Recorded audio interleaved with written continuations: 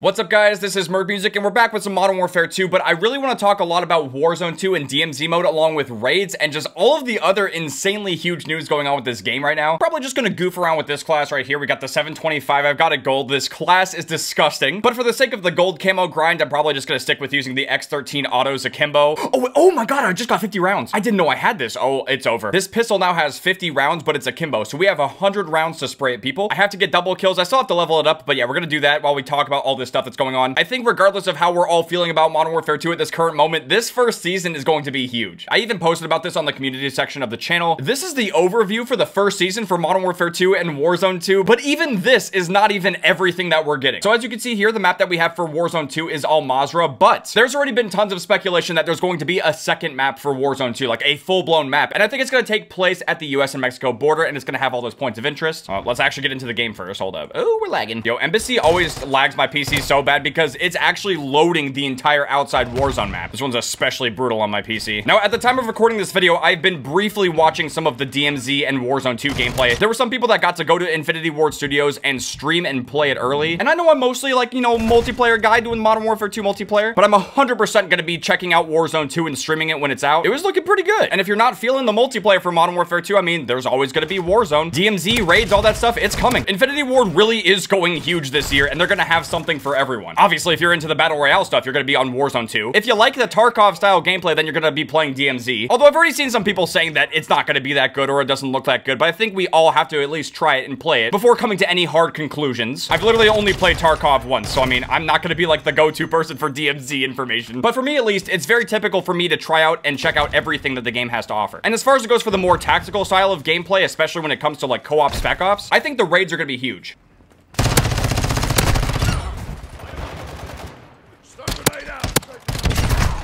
That was a double kill. I'll take it. I don't even know what happened to my pistols there, but whatever gets the camo. Another thing that sounds really interesting about Warzone 2 is the new Gulag system. I will have to double check this, but when I was reading the blog post about this, apparently when you go into Gulag now, it's going to be a 2v2. I don't know if this new Gulag will still have traditional like 1v1s. Maybe in some situations it might, but it seems like they're going to have like this whole 2v2 thing where one set of duos is trying to knock out the other one, but apparently like midway through the Gulag, there's going to be an enemy called the Jailer, and if anyone kills this like Jailer enemy, then all 4 of those people are sent back into the map. Now, I don't know if they're giving out all of the info on that. Like, I don't know if the Jailer is an AI or if it's gonna be like a 5th person who is like dropped in as the Jailer, and if he dies, well, then he's out. But then everyone else goes back in. I'm kind of led to believe that it's gonna be an AI. It'll be really interesting to see if people actually want to like work together to kill the Jailer, or if they're like, no, fuck you. We're not messing with that. We're gonna knock you out. Loadouts are coming back into the game, and there's different ways to earn them. You can either get them from the buy stations, or they're gonna drop in like the middle of a game. But as far as it goes for looting, this is where things are gonna get interesting. For the DMZ mode, and even in the campaign as well, we saw a backpack system where you can kind of like organize things, craft things. Now, as far as it goes for the whole crafting element, I don't know if that was like a campaign only thing or if we're gonna see that in DMZ and raids, but I'm pretty sure for Warzone 2, we're not going to have the most like simplified looting system like we had in the original. Pretty sure there's gonna be a backpack and you're gonna have to organize your loot and stuff like that. Obviously, since I'm more of a casual Warzone player, I kind of like the simplified looting. But at the end of the day, no matter what kind of system the game has, we're all gonna have to use it and adapt to it, unless you just don't want to play. Which, I mean, if you don't want to play it, that's totally fine. You know, I just got the information. I'm trying to give you guys a heads up, get all of us prepared for what's about to come. Now, Warzone 2 is also going to have 150 players and apparently multiple circle collapses. So it's not just going to be one circle closing. Like, there's going to be multiple circles you can go to. Also, man, I did great.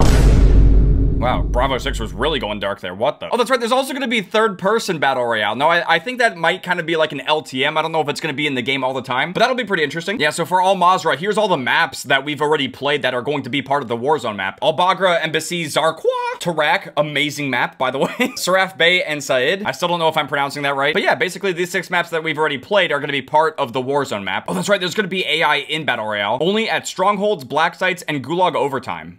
Oh, maybe that's what they mean by the Jailer. During each match, several strongholds will be activated around the map. Squads can visit these areas to fight AI combatants. The first team to complete a stronghold must disarm a bomb and will earn a key to a black site and their custom loadout. Oh, that's right. There's going to be a fuel mechanic. Now, this is so funny. There seemed to be quite a lot of confusion for Warzone 2 about the addition of like the electric Hummer. The game's going to have a Hummer EV, right? But it's still going to use regular fuel like other vehicles. I'll have to do some extensive research, but I mean, unless of course that Hummer is fully electric, it should still take regular gas fuel that cars use. Ah!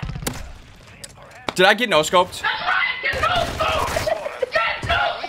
I did. Jesus. Yeah, there may not only be one safe zone. In BR, there can be up to 3 circles within the collapse. Proximity chat, obviously that's gonna be hilarious. I can't wait for that. Bunch of different vehicles and stuff. There's gonna be swimming. There's gonna be like boats and shit now. I'll have the entire Call of Duty blog post in the description if you guys would like to, like, you know, really read it. Take a super in-depth look at everything and check it out for yourself. For this video, I just wanted to kind of like condense things and talk about the most important things for sure. Oh, that's right. A regular Warzone, like the first Warzone, is just gonna be called Warzone Caldera. They're literally gonna take out everything else and you're only gonna be able to play on the Caldera map. I don't know why it's so funny to me because there's people who are obviously upset with this, but it was done intentionally. Even the leaks and rumors were pointing at this as well because they want to kill off the first Warzone so you'll move on to the second one. The only thing that's going to progress from Warzone 1 into Warzone 2 is your COD points on your account. None of your tokens are gonna transfer, your skins, we already knew all of that. People acting like this is a brand new thing. I mean, shit, I guess maybe it is new for some people, but we've known about this for months. The whole entire thing is premeditated, it's done on purpose. Kill off the first Warzone so people will move on to the second one. Caldera is garbage. That was the whole point. But yeah, moving on from that, we got some stuff coming up from Modern Warfare 2. I don't know what this skin is, but it looks disgusting. Kind of giving me like those OG Rose from Modern Warfare 2019 vibes. But for Modern Warfare 2 Multiplayer Season 1, this is the big stuff. We're essentially getting Shoot House Remastered at launch, and then we're going to be getting this version of Shipment mid-season. So we won't be able to play Shipment immediately at Season 1, but we will have Shoot House at least, so, you know, long shots, that'll be good. I think it'll definitely help intensify the camo grind for a lot of people. Kind of help speed things up, especially if you're struggling with long shots and mounting kills. They're going to have a CDL mosh pit for ranked multiplayer, and I know I literally just played a pro sim Modern Warfare 2 S&D tournament for $60,000, but you guys know I'm not like huge into competitive, but I also don't mind that they're doing this because it gives those really sweaty players something else to do. So yeah, I think it's actually a good thing that they're focusing on rank play for the game. As long as they're getting some decent rewards so that way they'll actually want to play it. Gotta give them some kind of rank, you have to give them rewards and stuff like that, otherwise people aren't gonna want to do it. If you're gonna sweat for anything in this game, it better be for something good. It's the same thing with the camos, man. I mean, I'm actually going for the camos because I like how they look. Oh yeah, there's gonna be a brand new Spec Ops mission as well in the middle of the season. It's called High Ground. I don't necessarily want to spoil the details of the Spec Ops mission, but you know, you guys can check out the blog post if you want to know more. I actually really enjoy the idea of going into it blind and then trying to figure out exactly what to do. I just kind of find that to be more fun. And yes, guys, it is confirmed that we're going to be getting Tier 1 in Season 1. For those that might not know, Tier 1 is the new name for hardcore, and it was not available at launch for this game. It 100% should have been, but we have to wait until Season 1 for it to actually be in the game. It was already confirmed that there were apparently some issues. They didn't have the mode ready, which is weird, but I guess I can kind of get behind that because if you went into private match and played Tier 1, there was no kill feed, or as the devs call it, the obituary. Now, I'm not exactly sure if the full mode is going to have this or not. I really hope they don't do away with it. Karina and I have plans to go for a quad feed with every gun and hit every single gun clean, specifically just in Tier 1. I mean, that's going to be a lot of fun, but if there's no obituary or kill feed, then we can't really do that. So we'll have to see what Infinity Ward is doing with this mode in Season 1. On top of that as well, they're going to be adding in the combat records, so that'll be pretty neat. You can check out your stats. Make sure to check out all your statisticals. It's a step in the right direction. I think they even admitted it as well that they wanted this stuff to be in the game at launch, but they did not have it ready. And I really do think if you look at this game as a whole, you can see how many moving parts there are and how many things they've had going on, and it kind of makes sense that they wouldn't have every little thing ready. You know, there's a shit ton of people who work on this game, and we need to try to be a little bit more, like, empathetic about that. I mean, obviously, we're all super demanding, and we all want things to be a certain way and have certain features. And shit, dude, I've been enjoying the game. I mean, I would have loved to be able to play some Tier 1 or Hardcore, but I've just kind of been rolling with it, and things have been fine in Core. Time to kill's fast enough anyway. Not gonna lie, though, going for double kills with this gun on this map is terrible. I don't even know how I just did that. It's Swerve Braden! Oh, I made him slouch! Let's get those doubles, boy! Yeah! Oh, that's right, they have the whole, like, new Battle Pass system. As I'm sure you guys have seen in the last 3 Call of Duty games, the Battle Pass has 100 tiers, and let's say you want something really badly at tier 75. Well, you'd have to go from 0 to 75 to get whatever that item is. For Modern Warfare 2, you're not gonna have to do that. The way they're doing the Battle Pass in this game is that there's gonna be 20 sectors, and in each sector, there's going to be 5 items that you can get. So as you kind of progress through the Battle Pass system, you can unlock a sector, and then start unlocking the items in that sector, so you can get to the things that you want faster. It sounds like it's gonna be better, but I hope that it's somehow not worse. I think we'll really just have to wait and see, but it does sound like a better system. Oh yeah, and here's the guns that are gonna be coming to the game. Right off the bat for Season 1, we're getting a brand new sniper. We're getting the Victus XMR. Now, I mean, we use this thing in the All Gillied Up 2 mission in the campaign, so while it might not be like brand new, we are getting a new sniper in the game, and I think that's great. For Vanguard, wasn't the PTRS like the only new sniper we got? I mean, that shit was sad. There's also a brand new SMG that's gonna be available right at the launch of Season 1. Kind of looks like an MP5. Oh shit, I'm done. I'm done. They got the double stun on me. Bro, you really think you're gonna get me? No! I need 2 more doubles! Come on! I don't know what the level 21 challenge is, so I'll probably end up leaving. I'm not doing this. I'm not doing this shit. I still died. Shot 1 bullet in my toe from range. There we go. Oh, lag.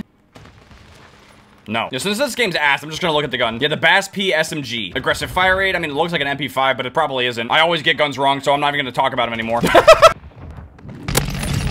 There we go. We're done. Yep, I'm out of here. I just want to know. Give me a gold gun today. Get 40 kills using a Kimbo. Oh my...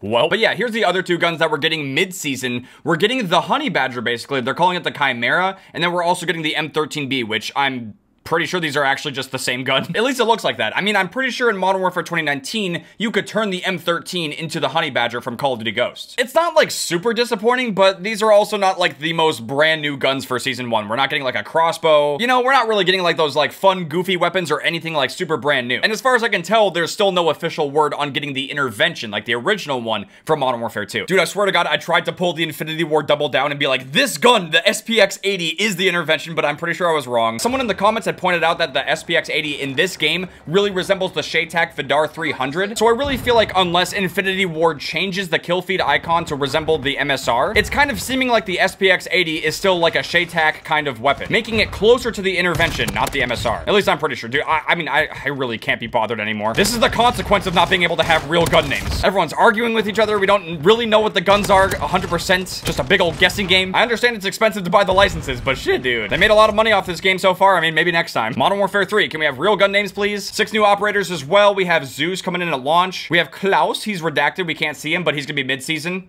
Gaz is also coming mid-season, which is pretty dope. And then they got a collaboration with some football players. We have Neymar Jr., we got Pogba and Messi. People saying that the Call of Duty mobile versions of them look better. I mean, dude, I think it's kind of a neat collab. I don't really see the complaints, but there are some because it's Call of Duty. Gotta complain about every little tiny thing. Look, the only thing I want for this game at the moment is an NVIDIA patch to make it run smoother on everyone's PCs. Because right now at this very moment, I prefer playing on PS5. I get a more consistent frame rate and less crashing and all these like weird things going on. Oh, that's right. They're also changing the prestiging as well. Now, we're not gonna have classic prestige like we've seen in traditional Call of Duty games, but it looks like Infinity Ward has heard our feedback and they're giving us a different kind of seasonal prestige. So with the recent Call of Duty games and stuff, they had seasonal prestiges. Every single season, you get like 3 or 4 prestiges, but then it resets when it goes to like Season 2, Season 3. So after all of that grinding and all of that leveling up that you put in, you would be reset to 0 every single season. That's not gonna be happening anymore. You will actually just continue to hold that level and you're gonna keep working your way up every single season. I think this is a much better move. It actually gives all of us an incentive to want to keep leveling up and prestiging and, you know, just keep grinding. Although one thing I will say is that even though this is better than the last 3 years of Call of Duty in terms of seasonal prestiges, it still does not address the issue that a lot of us have with the seasonal prestiging, which is that there's really no like risk reward for prestiging at all. Now, obviously that could be looked at as a good thing because, you know, you're not gonna lose your camos, you're not gonna lose your custom classes, you don't have to like re-grind your weapons and get attachments for them ever again. There are some positives to it, but you know, the way that old prestiging worked is that there was a risk reward. I guess at this point in Call of Duty, it's more so like a feeling. Like it doesn't necessarily feel like you're prestiging in the game, you're just still getting level after level. Whereas in older Call of Duty games, that prestige icon meant a lot more because it meant that you were giving things up in order to get there. You had to pay the ultimate sacrifice of having to redo your camos and shit. All of that for a different looking icon as well, I mean, and depending on the game, a calling card and an emblem. Honestly, man, I don't know what they should do about prestiging anymore. I really don't, because I can understand why they wouldn't want to have traditional prestiging. With how long it takes to level up weapons and get all of the camos in the game, I don't know why anyone would ever have to like want to reset and do that all over again. That sounds even more painful. Why would anyone want to do that more than once? Out of combat overview. Okay, well, I don't really care about that. Code Bowl, they got the shop. Okay, yeah, I think we're done. That's everything from the Call of Duty blog post. This is without a doubt, unmistakably, the biggest season we've ever had for a Call of Duty game. Now, obviously, things like Warzone 2 Battle Royale, DMZ, Tier 1,